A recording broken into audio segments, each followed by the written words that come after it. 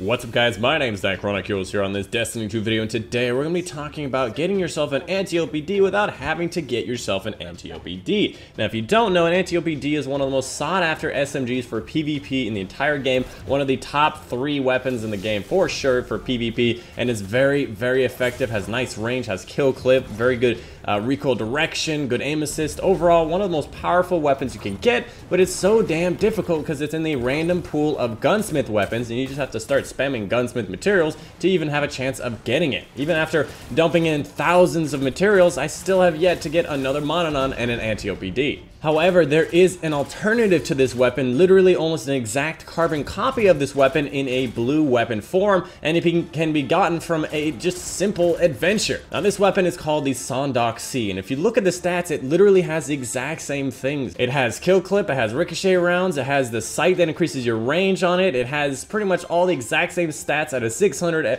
RPM SMG, and literally the model is exactly the same. If you take off this colored skin here, you can actually see that the model on this weapon is exactly the same, because this weapon is the same. It's just the blue version of the Antiope-D with very, very minor differences. You can see in some of the hidden stats that things are a little bit different. This is the weapon you want to use if you do not have yourself an Antiope-D. So all you have to do is go to this adventure called Exodus Siege on Nessus and just complete it. It's not a hard adventure. All you do is you go kill some falling and stuff, you go kill some servitors and arc barricades. It's very simple, very straightforward. You can do it pretty much anytime you're 90 light or higher. Just go there and do it. If you do not see it on that current character, you might have already done it and deleted it by accident. Go on a second character and you should be able to see it. If you have done all of the adventures on all of your characters, you're kind of out of luck when it comes to that, but knowing most people, I personally never do any adventures, so everything is there for me if I need it. And that's all there is to it. You just do that, you get it from the reward, and the only downside to it is that it's not a legendary, so you can't masterwork it and get an extra benefit to it,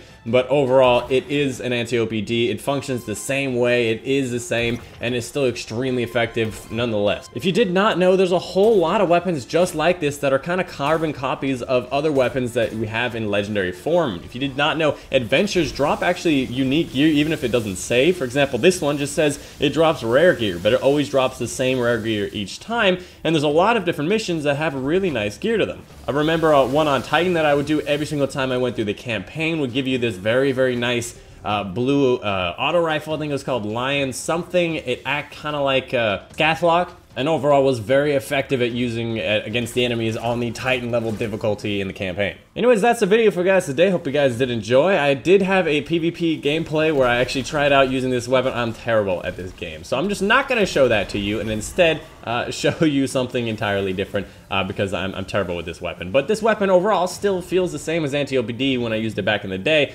It's still a very, very powerful weapon, and I highly recommend you go pick it up if you're still looking to get yourself an Antiope-D and you can't get yourself one. Anyways, that's the video for you guys today. Hope you guys did enjoy. My name's Dychronic, and I'll see you guys on the next one.